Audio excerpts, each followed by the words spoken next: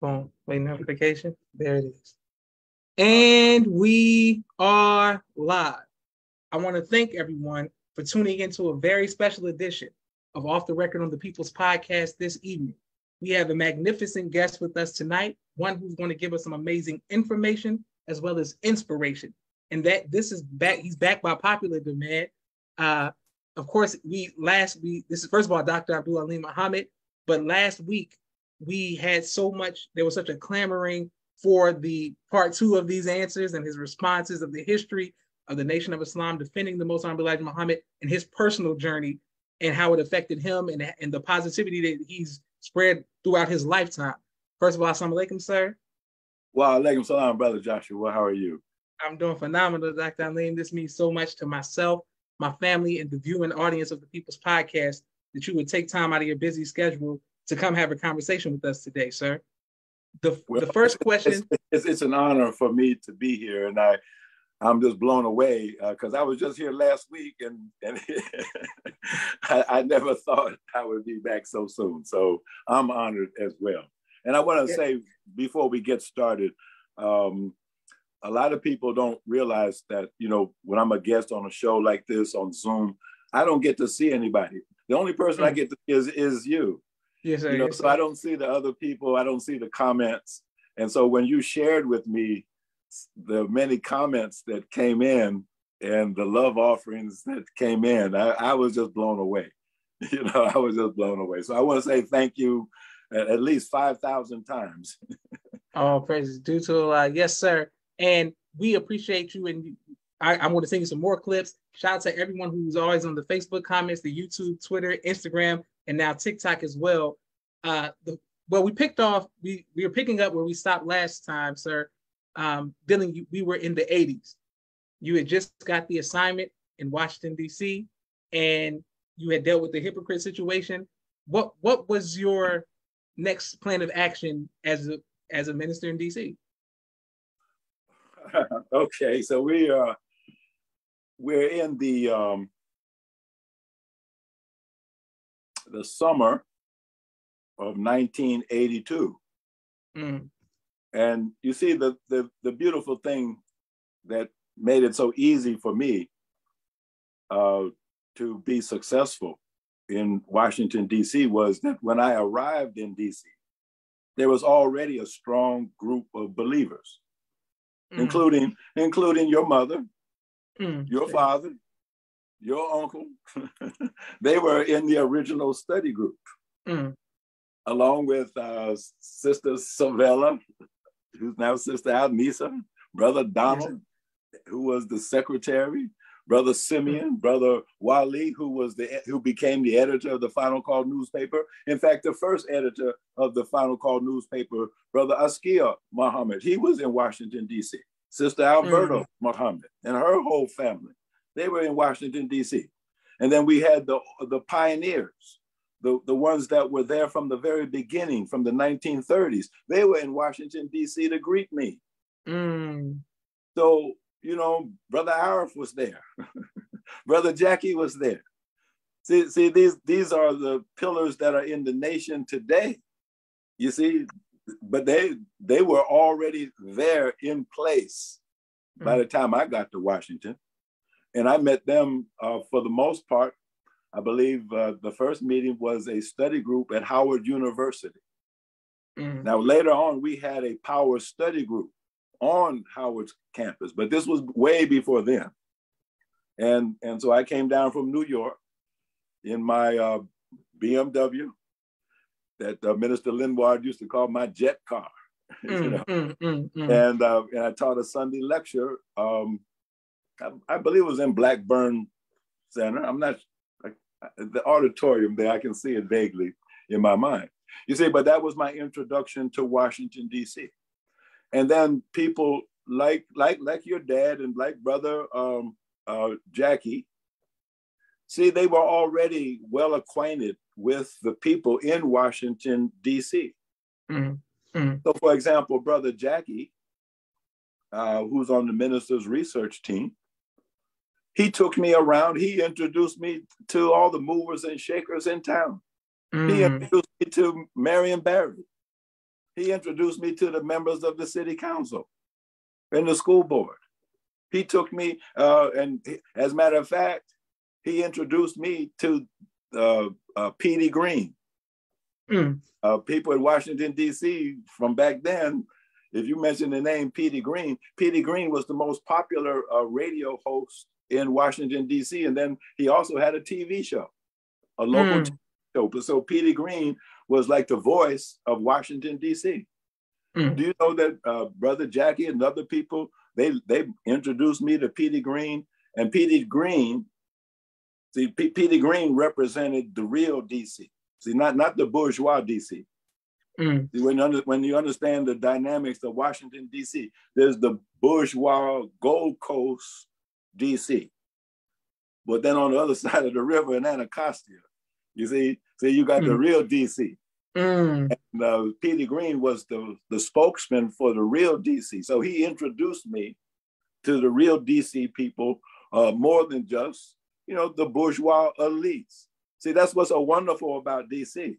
See, you have the elite of the elite, and then you have the common ordinary brother and sister. So I came into a very dynamic situation with dynamic people. And of course, at that time, there was no money. I'm going to say two things, and then we can go to the next question. So what was the way that we got our first money? We were meeting at the Phyllis Wheatley YWCA on Rhode Island Avenue. And that was due to the good graces of Miss Van Landingham, who had been a schoolmate of Minister Farrakhan down in, what was that college he went to? Winston-Salem. Winston-Salem, yeah. So Lily Van Landingham had been a classmate of the minister and so she was the president of the YWCA, the Phyllis Wheatley Y, and that's where we began to have our study meetings and our mosque meetings at the Phyllis Wheatley Y. So we didn't have any money to do any better than that. So at the time, the acting MGT captain was a sister by the name of Joyce. And she and her husband owned a small farm in Montgomery County. And so basically, just to make a long story short, we organized the brothers that were with us and the sisters too. And we went out to that farm and we cultivated that farm that summer. And we raised green beans, tomatoes, onions, carrots, cabbage, everything. And it was actually a drought that summer in most of the area. And most of the farms didn't do very well. But for some reason, Allah brought rain down on our little 7 acres. It was a 7-acre farm. And we got so many green beans, brother, by the bushel. Bushel on top of bushel on top of bushel. We were selling green beans in Washington, D.C. for $10 a bushel. $10 a bushel. and the harvest was so much, we never finished the harvest. The brothers actually got tired. But that's how we raised the first money to get the mosque started, was on the farm. And that's actually how we used to do it back prior to 75. See, one of the things that we did, say in Cleveland, mosque number 18, I have a picture of myself. We had a farm in Cleveland. I have a picture of myself. I'm the assistant minister with a hoe out in the field. You see? So that's how we got started in Washington, D.C. And that's when I realized that money literally grows out of the ground. It literally grows out of the ground. And with that little bit of money, then we were able to do some things. We got an office down in Chinatown over top of a barbershop. Things started to develop. Now, the other thing I'll mention at that time that was a key to success, we were using Brother Jabril's study guides. And so the minister had instructed us to start study groups. So within about 6 months or so, we had set up 9 study groups in the Washington, D.C. area. You see, so Brother Jackie headed a study group. Brother Arab headed a study group. Sister Alberta had a study group. All kinds of people had study groups. Some people were Muslims who were heading study groups, and some people, they weren't even in the nation, but they were studying the teachings of the Honorable Elijah Muhammad. And so we had 9 study groups all throughout the area where people were studying intensely the teachings of the Honorable Elijah Muhammad. And so that became the foundation later of a mosque community, because you were dealing with people who were thoroughly familiar with the teachings of the Honorable Elijah Muhammad. So then you could get on to other business, because you didn't have to always stop and pause to explain the basics. So that was the start. It was the farm and it was the study groups. All praise to Allah. Excellent. Yes, sir, Dr. Alim. And of course, I want to let you know people are showing you love all across the country. My sister Naima, Sister Miriam, Sister Leah, Sister Naima, may Allah bless you, family. Assalamu alaikum. People showing you love all across the country. Brother Roosevelt, thank you. And to our YouTube family, Brother Kente and Brother Musa, everybody who's watching it and continue to like, share, subscribe to the People's Podcast. Okay, so Dr. Alim, I received a call yesterday from the current student captain in New York, Brother Richard, and he was talking about how impressed he was with your last interview. And he said, could I ask you, you spoke of the lieutenants prior to 75. He said, what did you do with training your lieutenants when you became a minister in DC? Like what was your focus on the military then? And what do you think the focus should be on the military brothers now? I think I missed the first part of the question. You broke up a little bit. Yes, sir. What do you think what would you focus your, how did you pick your lieutenants? Like, what did you train your lieutenants when you became the minister in DC? And what do you think the lieutenants should be known now? Well, actually, for the most part, I didn't pick lieutenants. I picked captains. You know, I picked captains, and then I let the captain pick the lieutenant. See, one of the things that I tried to avoid doing was interfering in the chain of command. See, appointing a laborer is a very important decision to make. And if you make a proper decision, in other words, you pick a person who's actually qualified for the post, well, then you should just leave them alone to do the post. And part of the post of a captain is to pick his lieutenants. Now, a captain has to be someone, again, who is very familiar with the teachings of the Honorable Elijah Muhammad. And if you're talking about the military side of it, has to be familiar with the chain of command and the proper use of the chain of command. So the lieutenant, and this is right out of the lessons, you know, the lieutenant is your private soldier that is trained by the captain. Yes, sir. Yes, sir. So you might have 100 brothers in the mosque, but how many of them are private soldiers? They're the lieutenants. So now, the minister of the mosque converted everybody in the mosque. He's the minister over everybody in the mosque, the brothers and the sisters. And everybody that's in the mosque was converted by that minister or some minister. So that's how that works, including the captains, including the lieutenants. So in that sense, you see, all of the believers in the mosque always belong to the minister of the mosque, and all are under the authority of the minister of the mosque, including the captains. So the minister has to make a wise choice of captains, because the captain and the sister captain too, what I'm saying about the brother captain goes for the sister captain too. That sister captain or that brother captain is going to train the private soldiers. In other words, those who become the lieutenants. Well, now what is the purpose of training the private soldier? That is to say, the lieutenant. The lieutenants are, see, they are your top soldiers. So now the captain is to train the top soldier to present them back to the minister who converted them. See, the captains can't be jealous and think that the men or the women belong to them. They don't.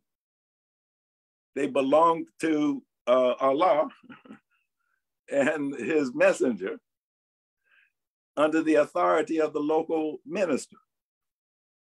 So if the minister has made a wrong choice in his choice of captains, well, then he got a whole lot of trouble because the captain's going to be messing up, and then he's always interfering in the, in the affairs of the FOI, or worse yet, in the affairs of the MGT.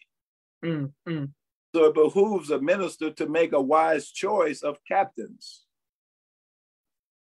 So in my case, who was the MGT emeritus captain at the time? The sister in New York, Sister Amina Rasul. She had been the captain of the MGT under Minister Farrakhan in New York City. So who did I consult with on the matter of deciding on a captain for Washington, D.C.? I consulted with Amina Rasul so that I could make the right decision. Well, what about the brother captain? Well, I didn't know who to choose for a captain. I had a great captain when I first came to Washington, Brother Wali, but the minister took him and made him the editor-in-chief of the Final Call newspaper. I was left with no captain. So I had, I would say maybe 3 interim acting captains. In other words, at the time, I made the best choice. The problem with Brother Wali, my first captain, was he was too strong and the brothers was too weak. And so the next captain I chose was a mild-mannered man. He was mild-mannered, and he was easygoing and more compassionate on the brothers so that they could heal from the rigorous super guerrilla type training of Brother Wali, because Brother Wali was a fanatic. So then Brother George healed them for a period of time. And then came Brother Harry from Richmond, Virginia, who was a karate master. And so he came in and he fit in very, very well. And then following him came your dad. See, so now why did I pick Brother William at the time to be the captain of the FOI in Mosque number 4? Because I was scratching my head. There had been a problem with Brother Harry, and I was trying to decide something. So I said, well, wait a minute. What did the minister say about, Brother William at the time was the business manager. He was also known for security. And I remember one time the minister said that that Brother William, now Sharif, was perfect in security. So I said to myself, well, what am I scratching my head for, trying to figure something out that's already been figured out? So I asked him if he would become the captain. And the first thing he said to me, he said, well, why are you asking me? Why didn't you ask Brother Rodney? Because the two of them were like peas in a pod. Why didn't you ask Brother Rodney? I said, well, I was thinking about Brother Rodney too, but you're more articulate than Brother Rodney. The two of you are equal, but you're just more articulate than Brother Rodney. So that's why I'm asking you. So he said, well, I have to pray on that one. And then the next day he came back and said that he accepted. And then once he accepted, what did I do? I stepped back. Let him be the captain. Let him pick who he wants. He's looking over all the brothers. He knows them in and out. He knows what he's trying to do, what he's trying to accomplish. Of course, we have laborers meetings and we're in consultation. It's not like he's on another planet. You know, they had this, some people with a poor understanding, they think there's some kind of separation between the spiritual and what they call the military. No, it's not. The Honorable Elijah Muhammad said that Master Fawad Muhammad is the God of war. Allahu Akbar. So what you think that means? So anyhow, that I hope that answers the question. You know, you pick a good captain, and then you get out of the way and let them train the private soldiers. So now that lieutenant that gets trained, gets special training from the captain, gets presented back to the minister who converted him or her to be assigned. That lieutenant now becomes a minister. That lieutenant now becomes a secretary. That lieutenant now becomes a captain. That lieutenant now becomes a business manager. That lieutenant now becomes whatever is needed on the laboring staff of the mosque. And you don't have to worry about that brother or that sister, because that's the top soldier. You don't have some old lazy person on staff that never had any accomplishments. No, that's the top soldier because he's the top soldier. And he's got the statistics to prove that I'm the top soldier. And that's why the brothers salute me, because when we sell papers, I outsell them. I don't bring up the rear. I'm not sitting back sipping coffee in the office. No, I'm leading the troops in the field, and they see what I do. And because I outdo them, they don't have no problem saluting me, following my instructions, because I'm the top soldier. See, that's a real lieutenant. So that's what we had prior to 75. There wasn't no mystery why Lieutenant Moses was Lieutenant Moses and Captain Brozier was Captain Brozier. There wasn't no question about Lieutenant Johnny and Captain Johnny in Akron, Ohio. There wasn't no question about why they were lieutenants. They were better than you. That's why they were lieutenants. That's why he was the captain, because he's better than you. I mean, in the things that counted, the things that mattered, in the pushing of the program. You were selling 300 papers, he was selling 500. That's why he's the lieutenant, and you're not. And I'll tell you what, if you came up and sold 1,000 papers, hey, it was easy to change who was going to be who, because it was there's a verse about righteous competition. Well, that's what you had in the nation. Righteous competition. Righteous. Yeah, you the captain till somebody can outdo you. You the lieutenant till somebody outdoes you. And you were glad when somebody outdid you, because it was outdoing you in the pushing of the program. And that's what it was all about. Excellent. Dr. Alim, people will continue to show you love all across the country. Thank you for everyone's comments. Fantastic interview. All praises to Allah. Teach. This is beautiful, powerful, excellent. Well, okay. So speaking of that, I sent you a clip of 1989 Saviors Day, Washington, D.C. You introduced this little Farrakhan. Everybody has the uniforms on. It's a tent. And this is post the Dope Busters. So I want to go to the Dope Busters, but I want to go to the way the crowd went crazy when you came on that rostrum. It was like Dr. Alim is minister in the city, he running everything.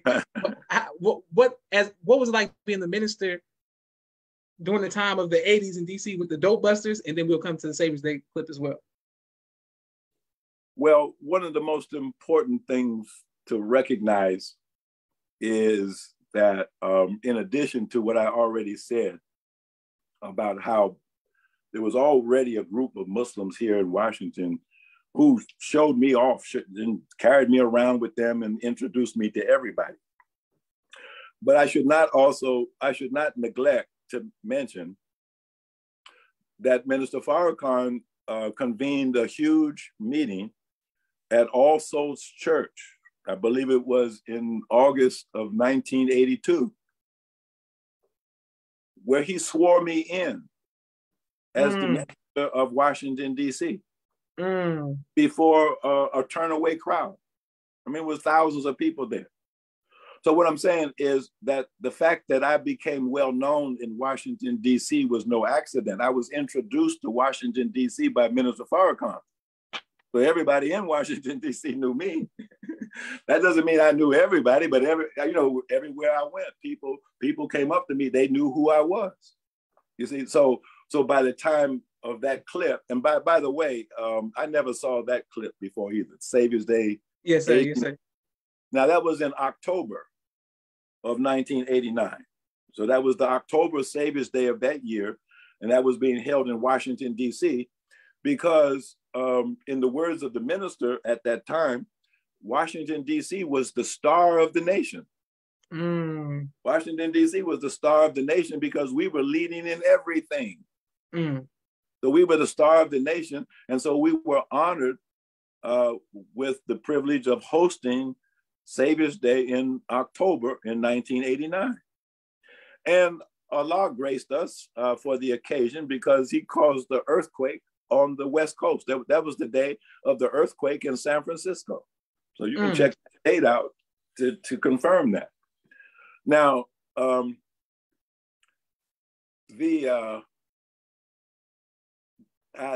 was really taken by the video because I never saw that before. That was not what I mentioned to you under the tent.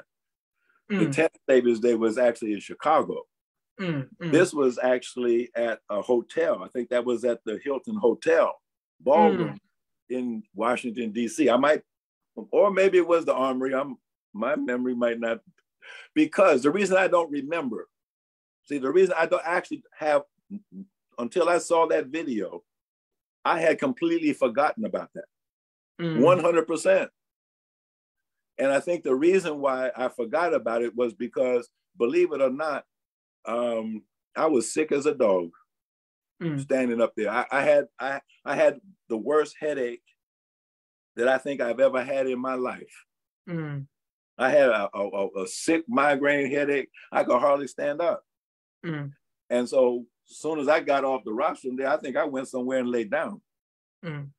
So I don't know, maybe it was the combination of the headache and all the rest of it, but I had no recollection of that whatsoever. And then, and then of course, the lecture that the minister gave, was just, I think one of the best ones ever. I think most people would agree. I mean, that's hard to say, but that was one of the best ones ever. Stop the killing, you see? And he went into the psychology, of that whole killing phenomenon, and to bring it up to date. What are we faced with today? Except a world full of killers, mass killers.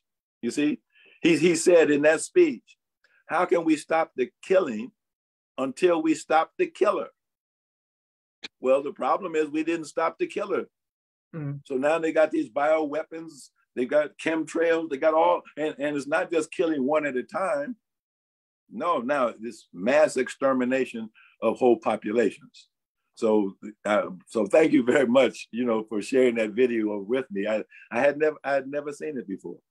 Oh, praise due to Allah. Yes, sir. And Dr. Alim, people are saying preach and showing you love all across the country. Thank you all for watching. Okay, now I wanted to follow up with the Dope Buster question because we have a lot of questions for you. But what was it like being the minister press conferences? You're the face of Washington, D.C., and it's in every newspaper. Everybody's talking about the work that you all are doing in the community. What did that feel like? Well, it felt frightening for the most part, because it's a heavy responsibility.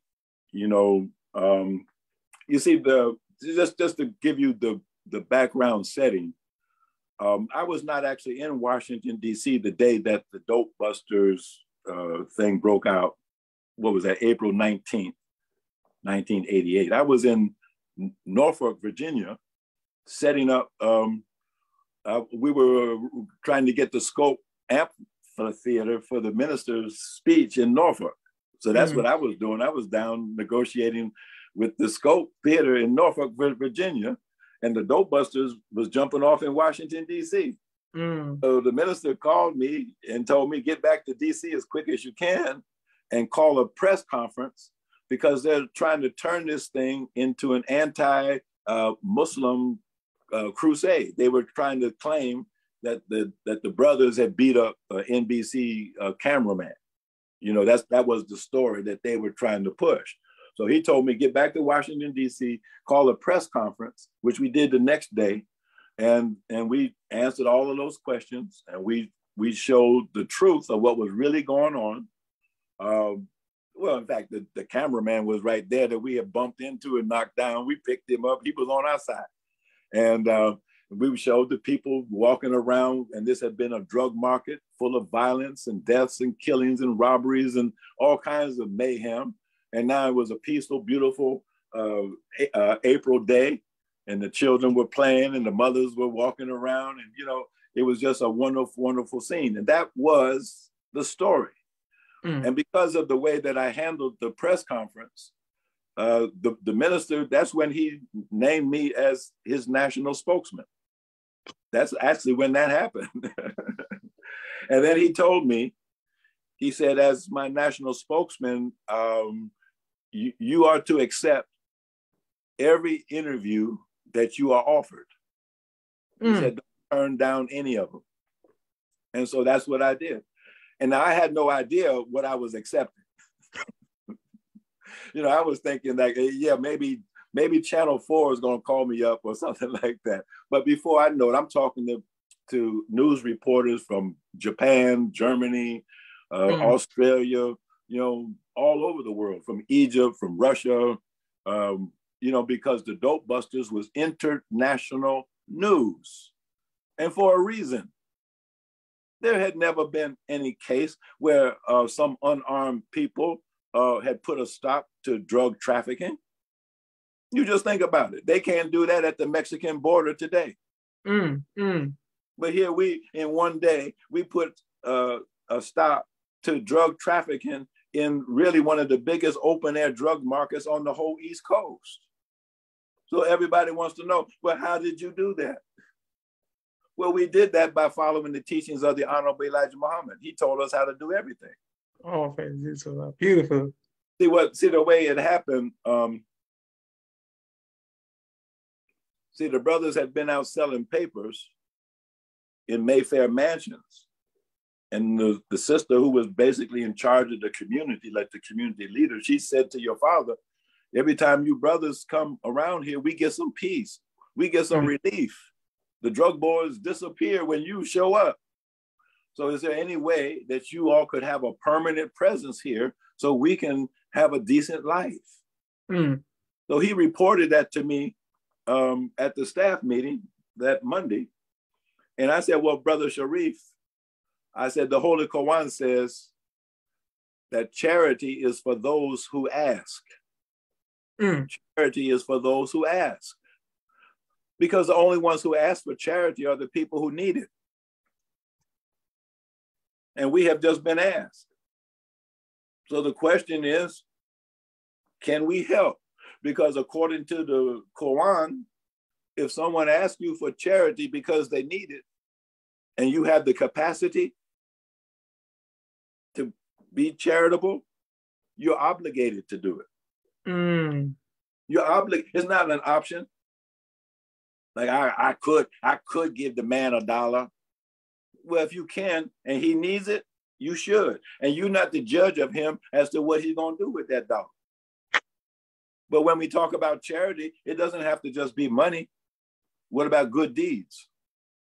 So the lady said she bore witness that when the FOI show up, the drug boys disappear. See, because two different things can't occupy the same space at the same time. Good can't occupy the same space with evil. Evil can't stay in the same place with good. Evil can only come in when good removes itself. Evil cannot remove good, but good can remove itself.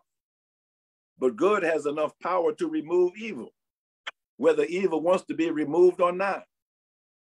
So that's all that happened. Now, Dr. King, Martin Luther King, when they asked him, how did he overthrow segregation in the South? Not with nonviolence. He called it soul power. He called it soul power. We did it with soul power. Well, that's the same thing with the Dope Busters. I told you I used to follow Dr. King before I came in the nation. Yes, sir. I know about nonviolent resistance. And one of the things that attracted me to Islam is that the very name Islam itself means peace. So it's a peaceful way of life. See, we like to militarize Islam, but actually that's only a self-defense necessity. See, if we were living among civilized people, you see, we wouldn't need any type of military for self-defense, but we don't live among civilized people. Like Minister Theodore in Cleveland used to say, he said, prayer's all right in prayer meeting, but ain't worth a doggone at bear meeting. So we always had to be prepared for both prayer meeting and bear meeting. Wow. Yes, sir. So the Honorable Elijah Muhammad told us that we are to never be the aggressors. Never be the aggressor. So when we're selling papers, we're not being aggressive. We're doing our work. But if someone attacks us, then we are to fight with those who fight with us. Wow. And Allah will bless us to be the winner. Yes, sir. If they attack us with a weapon, then Allah will bless us to get the weapon. And then we are to take the weapon and use the weapon against the attacker in the manner that the attacker was going to use the weapon against us. Yes, sir. So that was just the FOI training that went into the dope busters, with the understanding that we are operating according to spiritual principles that Dr. King called soul power. I used a different term in the press conference when they asked, well, what made the dope boys run away? I said, it was a compelling moral force. See, it's soul power, a compelling moral force. See, when God comes into the assembly, the devil has to flee. Can't stay there. What did they tell you? They said, if you look at God, you're going to die. If you're a devil, and look at God, yeah, God will kill you with his look, with his glance. So when the brothers that were doing other than themselves, so-called drug dealers, they just unemployed, ignorant, young Black youth. That's all they are. They just poorly educated, never got any knowledge of anything. They got cheated out of education in school. They didn't have any job opportunities. The only choice that they really had was either to join the military or work for the Medellin cartel selling drugs. Maybe they weren't even smart enough to get in the military, or they weren't even in good physical shape to be in the military to go overseas and kill people. So they over here killing people in their own neighborhood. You see? So again, they're more victims than anything else. They're not out there selling drugs because they're the ones growing the drugs and producing the drugs and transporting the drugs internationally. No, they're just the victims being used by the real perpetrators. You see? So Allah had compassion. That's what I'm trying to say. So when the brother pulled the shotgun, see, the littlest brother, the smallest brother, I think Brother William, he wasn't no more than like 5, maybe 5'4". He grabbed the shotgun. He pulled the shotgun. He pulled the trigger and the gun wouldn't go off. He did exactly what he was trained to do, but Allah intervened. Yes, sir. Dead or even hurt. Well, he did have a broken arm.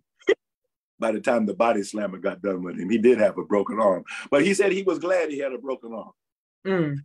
See, when you get a righteous chastisement like that, you're even glad that you got that chastisement because it straightens you out. Because you were probably confused about a little something. And then when you got slammed like that, all of a sudden, you got instant clarity. Oh, and a lot of those brothers, you see, that were selling drugs out there, they joined the FOI. A lot of them were strung out on drugs. We set up a drug treatment center. You see, we had a brother who was a lawyer. Now, I mentioned last week, we were talking about Minister Linward in New York. Yes, sir. Yes, sir. Well, see, I was there the day that Sister Ava and her 2 law partners joined the nation. All 3 of them joined at the same time.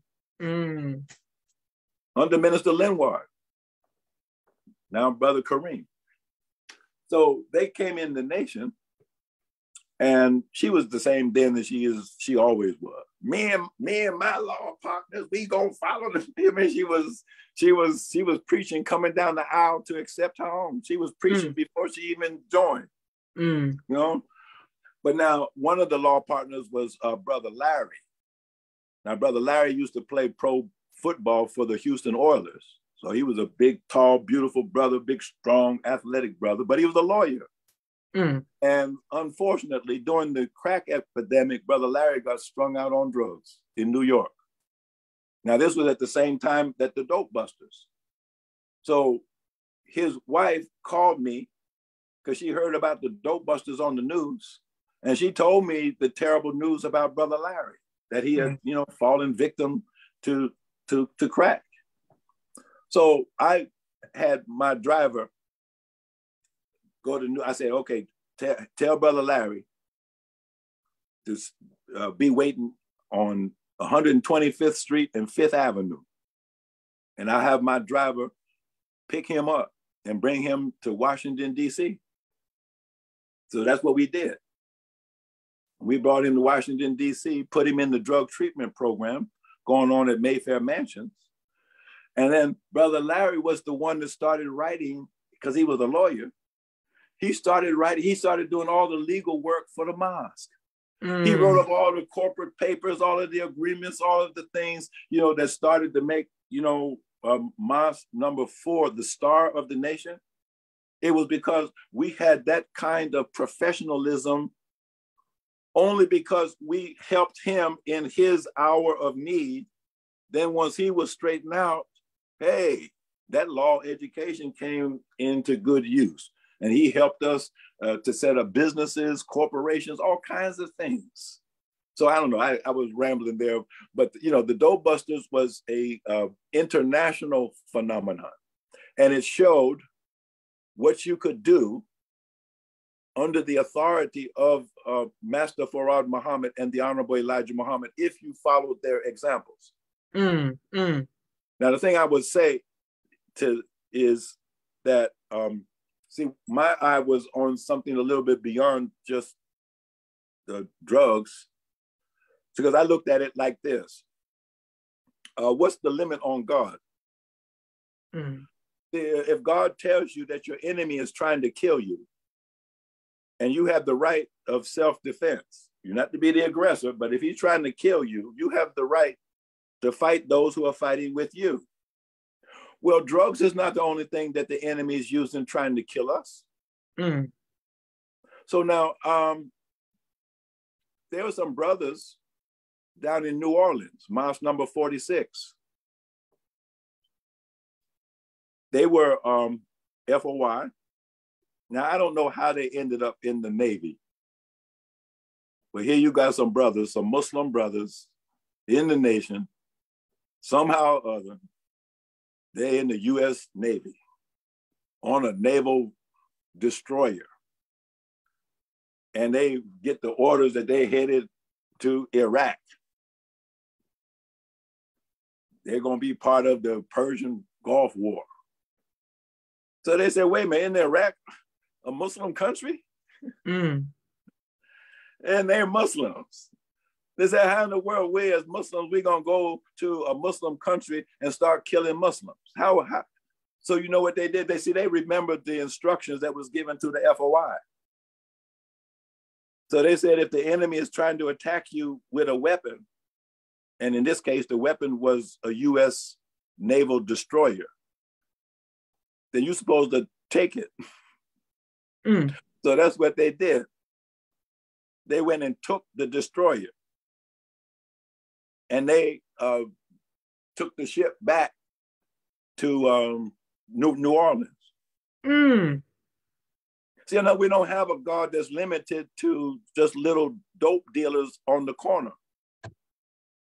See, some of these wicked people that need to be stopped that are actually fighting us, committing aggressive actions against us, they need to be stopped. And we are authorized. As a matter of fact, we are ordered by Allah to fight these people. So I don't know why we stopped fighting. I really don't, because we were winning. So why would you stop fighting when you're winning? I could see it if we was losing. But every battle that we fought, Allah gave us the victory.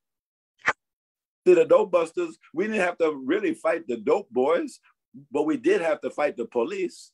We found that the real authority behind the drug trade in Washington, D.C., and also organ trafficking, harvesting organs, that was being run by the police department. You see? And so we had, so the real fighting was with the police. But every time we fought the police, it was not we who backed down, it was the police who backed down. So what I'm trying to say is that the power has always been with us. When we have been morally upright and straight, then we have that moral force and power that is a compelling force, a compelling power that cannot be denied or opposed by any other force and power, because it is absolutely the power of God. So if we understand that that works on a small scale, on a small scale, we have so many examples that really works like that. So my question is, why don't we try it on a big scale and stop the real killers instead of the little killers? No, the big killers, the ones that really need to be stopped. So, and if we don't do it, I mean, I'm talking about the people of God, the people who actually know God. You can't fault these other people who don't even know who God is. That's right. That's right. That's why they're scared of the devil, because they don't know God. I would be scared of the devil too, except I know God. And it's not that I'm not scared of the devil. I'm just more scared of God. Yes, sir. I'm scared not to do what God said. So if God said, go punch the devil in the nose, okay, go punch him in the nose and see what happens next. Yes, sir. Yes, sir. So anyhow, thank you for that question. Yes, sir. Thank you, Dr. Alim. People are showing you all across the country. Brother Elijah, this is Naima, praise be to Allah, my brother's keeper. I'm so glad to hear from our brother. People just showing you love. Okay, we have a quick 60-second commercial break for all of the sponsors of People's Podcast who like to share, subscribe, as well as every anonymous donation to Cash App to the People's Podcast. We greatly appreciate it. Then we have an exclusive clip that we want to share of Dr. Alim overseas, and he's going to explain to us the backdrop of that story. 1 second. Okay. A camera and a drone. He does television and film editing. Please reach out to him if you need any of those services. Sister Miriam's ABC I Love Me, children's book and coloring book, and now Spanish book. All 3 available on Amazon.com. Sister Naima's Stay on Point Dance Academy, LLC. She teaches ballet virtually to young girls all across the country, right here in the studios of Atlanta, Georgia. Brother Kenneth's Bow Tie Maker Extraordinaire. He'll ship you bow ties anywhere across the nation. Dr. Henry Carter's King Henry Turkey Legs, right here in Atlanta, Georgia. Brother Rashad Muhammad's COVID-19 Disinfected Cleaning Services, out of Chicago. Student Minister Sharif Muhammad's book, A Soldier in the Movement of Christ, available on adulsharif.com.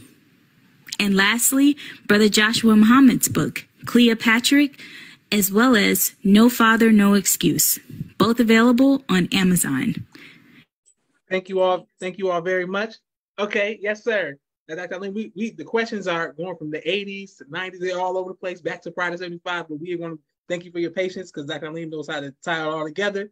Before we went live, I just want to let people know Dr. Alim is one of the most humble people I've ever met, you know what I'm saying, virtually, because when I shared the clip with him, he said he never saw the clip. He didn't even know, I just think that's very, we appreciate your humility for someone, we appreciate that. It's greatly appreciated. Now we want to share the clip and hear what was the backdrop to the story of what was taking place of Dr. Alim overseas. One moment. Okay, here we go. 1 second. There we go.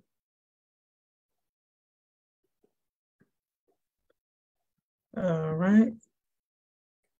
We are going to. There we go. Boom.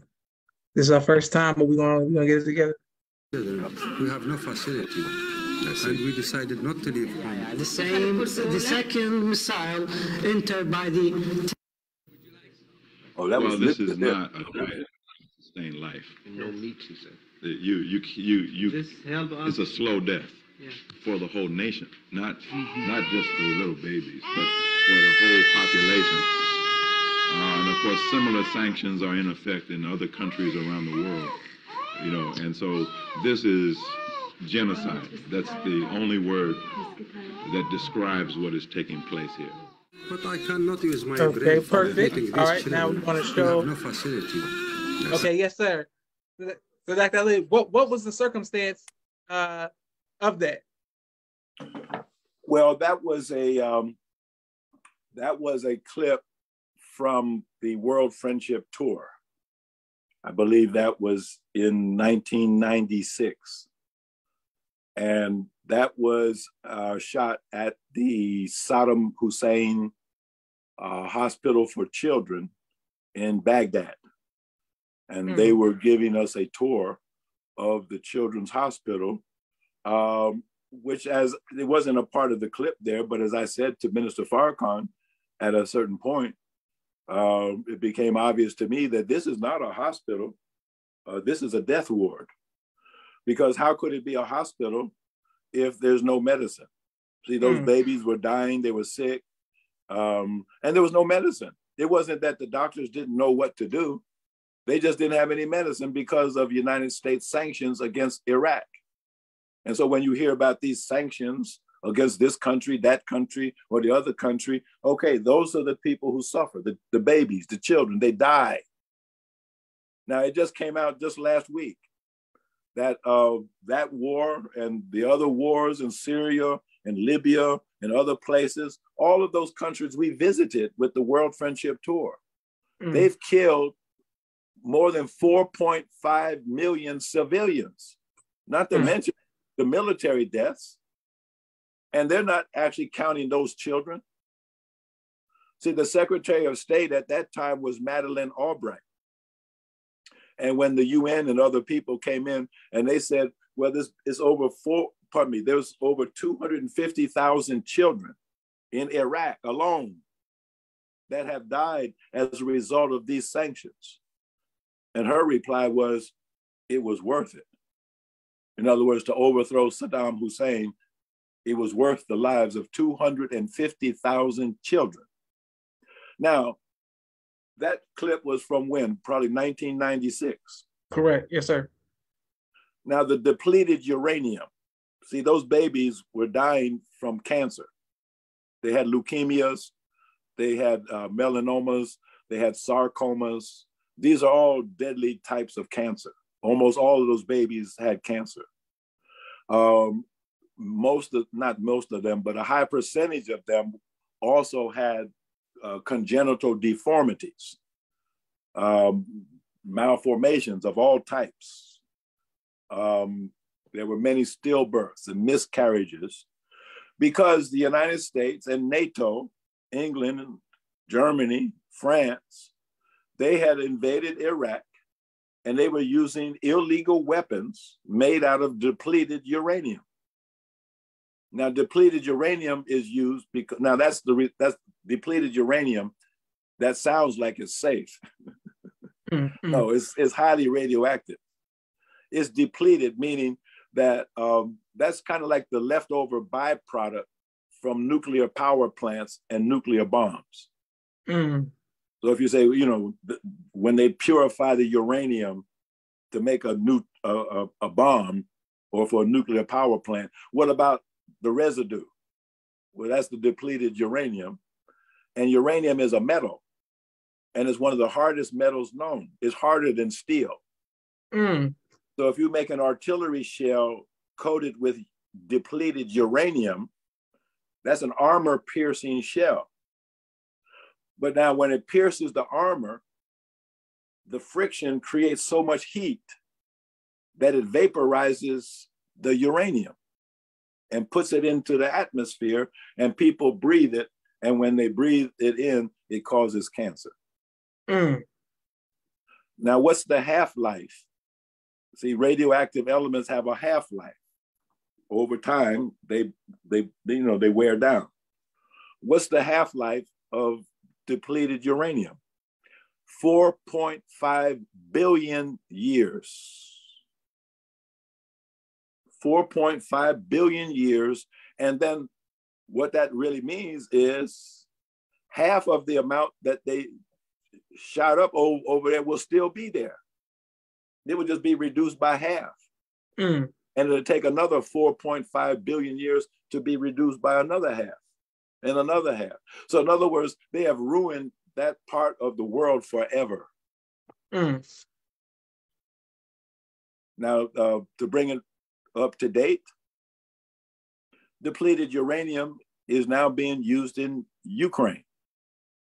And the Russians bombed an ammo depot where this depleted uranium was being stored, and it created a mushroom cloud that many people saw on the news. Well, that depleted uranium doesn't stay in Ukraine, so it's spreading all over Europe, and I would expect by now it's probably circling the globe.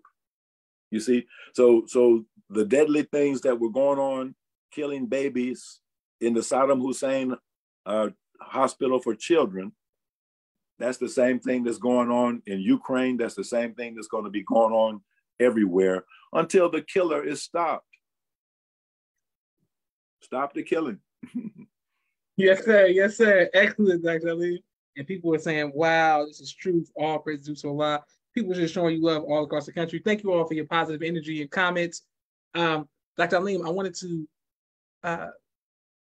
first of all, thank you for that breakdown of how it's relevant to today. One of the comments that we got on YouTube was that you had a very, you broke down your experience about the slave dungeons, your visit to the slave dungeons when you came to, somebody said that you spoke about that, your visit to the slave dungeons when you came back from Africa.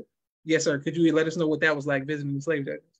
Oh, yeah, I forgot about that. Yeah, at the Elmina Castle in Ghana. And I can't remember what year it was the first time I went there. I've been there more than once. But it was a very moving experience, because the Elmina Castle's right there on the coast. So they used to collect the slaves from the interior and bring them to the castle, which was basically like a slave dungeon. And up top is where the Europeans housed themselves. And then down below was literally like going into a dungeon in hell. And when you walk down this pathway to where they kept the slaves chained in this big underground chamber, at first I thought I was walking on asphalt, black asphalt. Yes, sir. Yes, sir. And I was surprised. I said, well, how did this asphalt get here? And the guide said, that's not asphalt. I said, what is it? He said, that's human excrement that has just solidified into like stone. But it's the human excrement from the slaves that were kept in the Elmina Castle. Yes, sir. So anyhow, and then they had a stairway or like a trap door, so they could come down into the dungeon and grab any of the women, or I guess the men too, that they wanted for sexual purposes. And they could pull them up, into the upper chamber, and then when they were done with them, then drop them back down into hell. So then there's a passageway that goes down to the sea, where they would put them on boats and take them out to the slave ship. And that was called the door of, or the gate of no return. The gate of no return. And it had the Star of David on it. The gate of no return. And when you're standing there and you can feel the spirit of the thousands upon thousands and thousands of people over so many years that were crowded into that space. You can feel their spirits. It's disturbing. It's not a pleasant experience. You know, but then you get acquainted with the reality of that, because that's you standing there just like they were standing there. But then you know what happened? I had an epiphany. I said, they call this the door or the gate of no return. But guess what? Here I am. You call it what you want. But here I am. Oh, what fun. Here we are. Yes, sir. We Yes, back sir. again. We back home again. Yes, sir. You see? So you can't hold us down. But make no mistake about it. That everybody should go there, Elmina. And then there's a place in Senegal called Gorée Island. And there's other places too.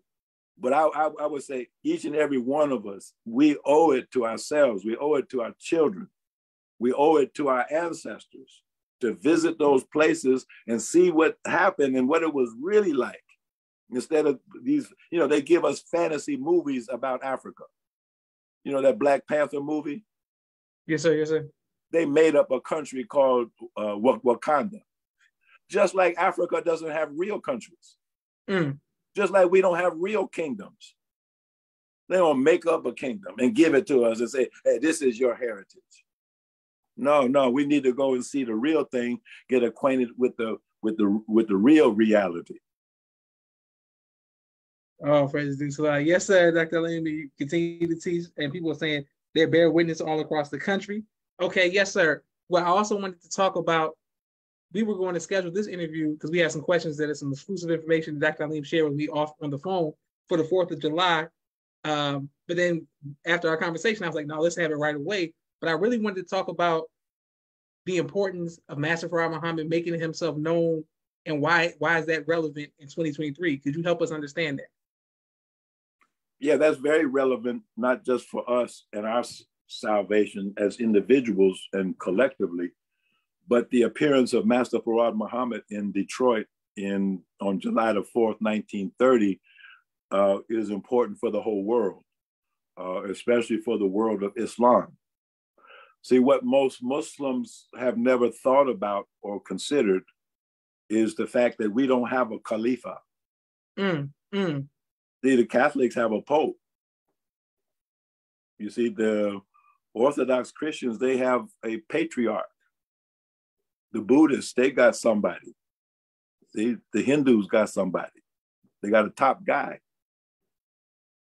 See, the Anglicans, they got a top guy. You see, but who do the Muslims have? We don't have a Khalifa. See, after the death of Prophet Muhammad alayhi salam, the Muslims were guided by the rightly guided caliphs. And then trouble started, but we always had a caliph.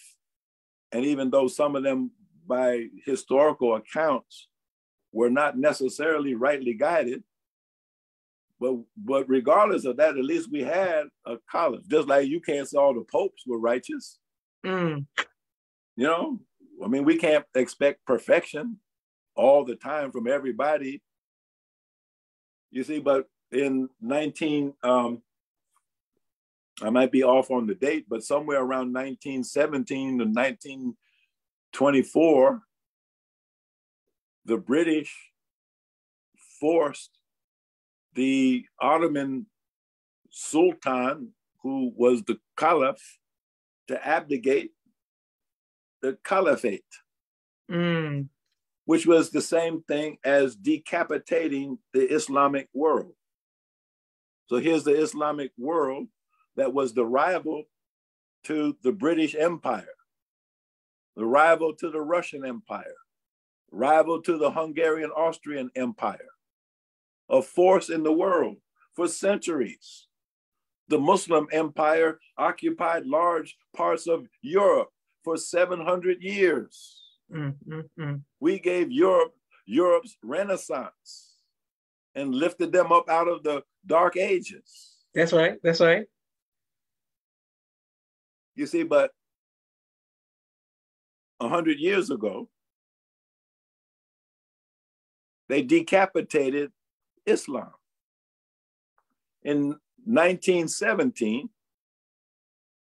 the British General Allenby crossed the Jordan River and declared an end to the Christian Crusades to conquer the Holy Land. And this was the time that Lord Balfour wrote a letter to Lord Rothschild promising the support of the British Empire to relocate the Jews into the Holy Land. See, people don't remember the history too well of the Jewish people. Why did they have to be relocated back into the Holy Land? Well, it was because they got run out the first time. That's right. That's right. They got run out by the Babylonians and taken into captivity. And then Allah allowed them to come back into the Holy Land and rebuild the temple. And they acted so terrible that the Romans had to come in and run them out. And this time Allah told the Jews, you ain't coming back no more. Unless you be a tourist. But you're not going to have no kingdom. Like, you know, to see another way, talking about we're going to reestablish the kingdom of David and Solomon, rebuild the temple and the third, you know, they're talking about the third temple. But what happened to the first two? How come you don't hold on to the first two? Now you're talking about the third one. Well, but they had the support of the British, you see. And then they found all the diamonds down there in South Africa. And so now they had the military support of the British Empire. They had the financial support from the Kimberley diamond mines in South Africa. And then they used that wealth and military power, you see, to come back into the Holy Land by 1949. But along the way, you see, you could easily ask the question, well, if they destroyed the Muslim caliphate, why didn't some other Muslim stand up and declare himself to be the caliph? See, in the last 100 years, the Nation of Islam, in the broad sense, not the lost-found Nation of Islam. Yes, sir. Yes, sir. The Nation of Islam, in the large sense, has not had any leadership. So no wonder you see the wreckage of the Muslim world is being devastated. That clip that you showed from Baghdad, that's a part of the devastation of the Muslim world in fulfillment of the prophecy of Prophet Muhammad alayhi salam, that he saw what was called woe to the Arabs. Woe to the Arabs that was going to be coming upon them in these last days. Well, now, to make a very long, detailed story short, and if people want to get a historical account of it, there's a very good motion picture called Lawrence of Arabia. Yes, sir.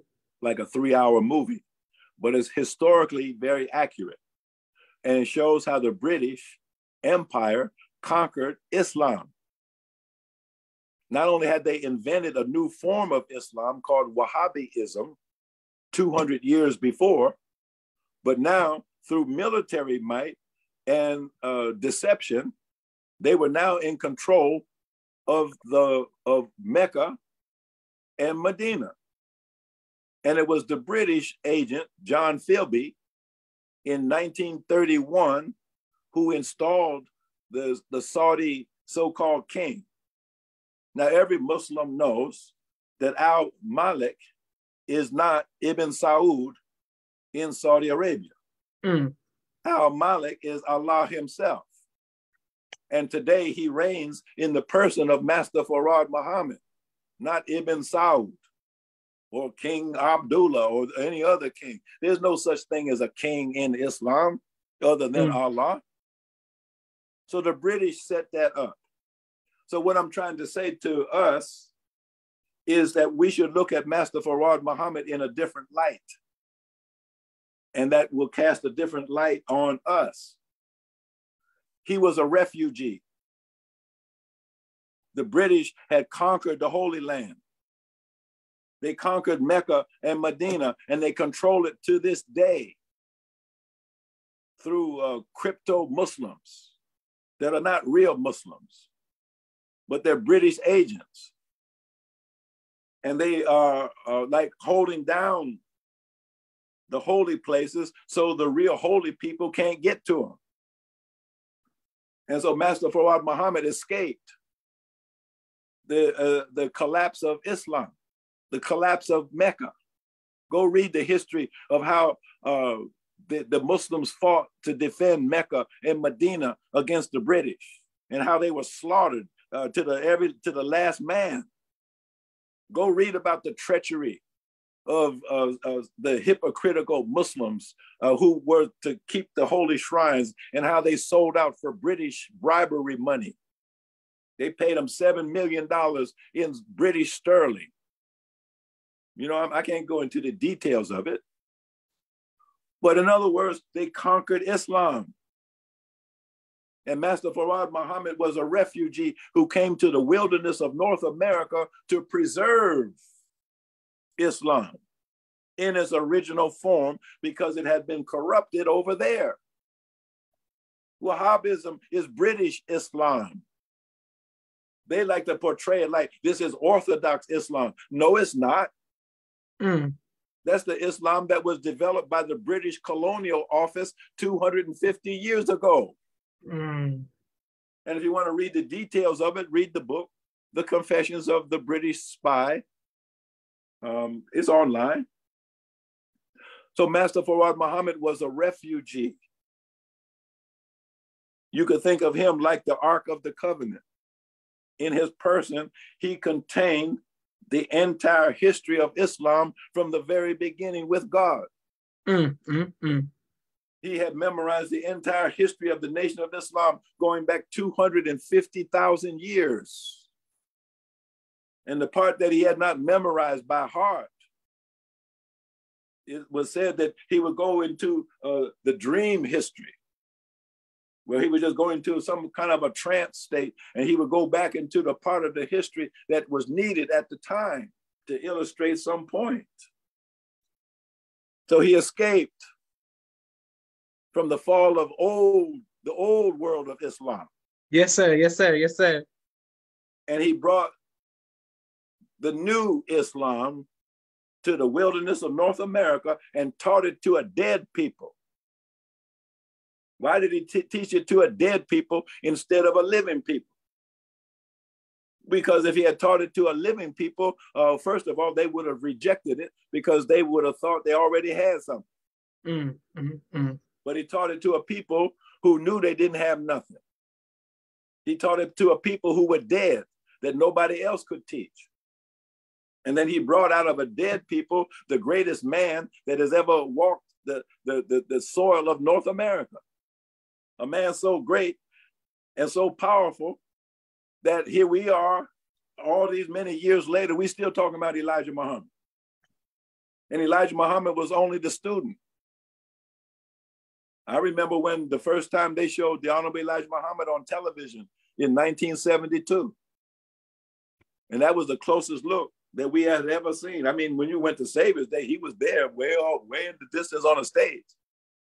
But to see him up close on television, I mean, we were in the FOI house. We were going crazy. That's the Honorable Elijah Muhammad, man. That's the Lamb. That's the Lamb of God. And then somebody said, no, man, that is God. That is God. And that they all agreed. And they asked me, say, well, Brother Maurice, that's what I was called at that time. What do you say? Do you think he's God? I said, well, he sure looks like God. I said, but the only reason I don't think he's God is because he told us of another one. That's the only reason I wouldn't call him God, because he told us about another one who is God. But if it wasn't for that other one that he told us about, yeah, I would mistake him for God. Yes, sir. Yes, sir. Yes, sir. See, so let me just wind that point up, because it's very, very important. It's a very, very important point. It's the crucial point. It's the only point. How do you think that Islam is going to make progress into the future unless there's a people who are bold enough to take it into the future? Well, it's not them old dusty old people over there in the old world of Islam. They're not going into no future of Islam. That's the past of Islam. And as you can see, that old Islam was not good enough to keep them from falling into slavery. So we need a new Islam that's stronger than that Islam. And so now we know how to do that. See, that's what Master Farad Muhammad came. He came not with an old Islam, he came with a new Islam. That's what the Honorable Elijah Muhammad said. This is a new Islam. It's different from the old Islam. Yes, it's based on the same 5 basic principles of belief and the 5 basic principles of action, but it's new and brand new and it's different. And you know what else he said? He said it's for Black Muslims only. See, so now, I don't think he was talking about color, because he wasn't black in color himself.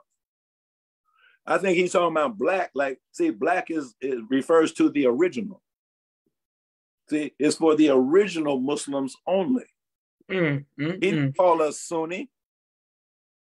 When did people get to be called Sunni? When did people get to be called Shia and Hanafi and Salafi and all these others, Sufis? When did they get to be called all of these designations, got these titles and tags? No, that's a recent development. That's a recent development. That's a recent corruption of Islam. Islam in its original form didn't know nothing about Sunni and Shia and Hanafi and all that stuff, Wahhabi. That's right. No, as a matter of fact, you weren't even called a Muslim. You were just a Muslim. See, you weren't even called that. And your way of life wasn't even called Islam. The word Islam and the word Muslim had to be invented as a clean glass to sit down beside these dirty religions that are just part of this wicked world in the last 6,000 years. All of them, trace their roots back to Nimrod in Babylon, where, if you recall, Nimrod claimed he was God. You see, and he brought all the people under that kind of a foolish system of religion that has been practiced down to the present day in various forms.